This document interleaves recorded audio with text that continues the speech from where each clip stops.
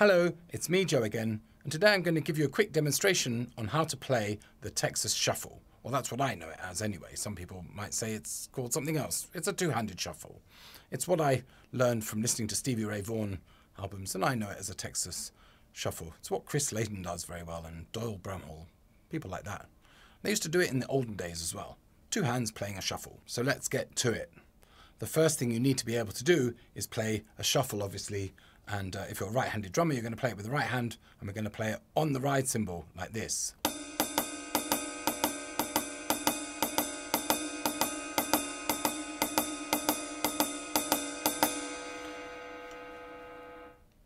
Play a nice fluid shuffle. Some say the Texas Shuffle is played with a kind of staccato feel to it, like this.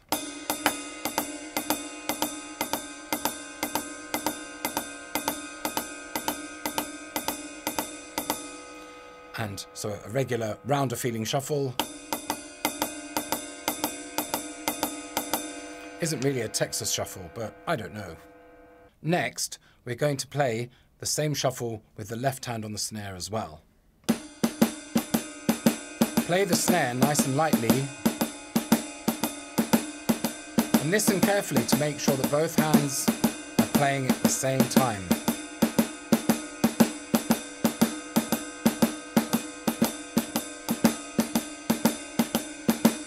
Now we're going to accent the snare on the 2 and 4. 2, 4, 1, 2, 3, 4, 1, 2, 3, 4, 1, 3, 4, 1, 2, 3, 4. Bring the bass in.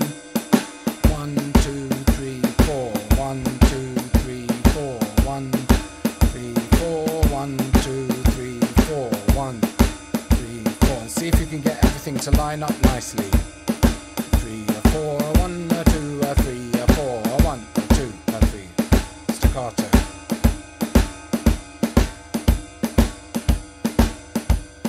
Round and legato.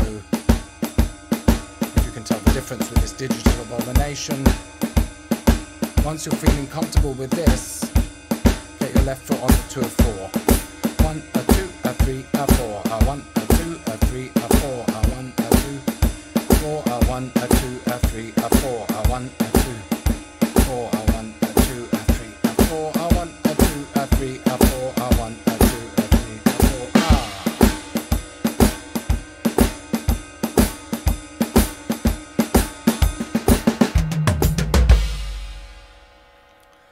And that's it, really. That's your Texas Shuffle, or two-handed shuffle, or double-handed shuffle, I don't know. But that's how you play that, okay?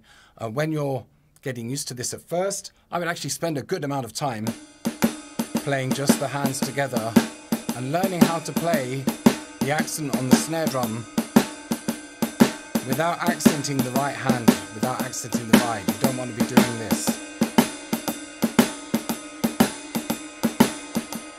Can't really hear an accent on that cymbal anyway.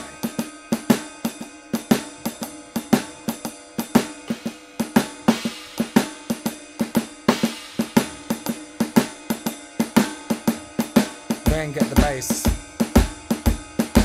And when you're doing that, make sure you're listening carefully.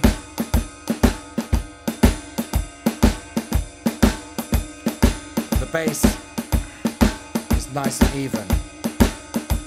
Or maybe you want to accent the bass a little bit on the 2 and 4. Not a bad idea. Gives it a kind of forward momentum. Hi-hat comes in. Play a splash.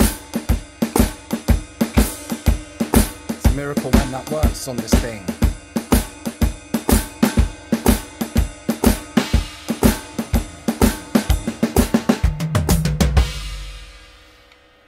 So work on that until you can play along to, say, Stevie Ray's Pride and Joy, or Life by the Drop by Doyle Bramhall.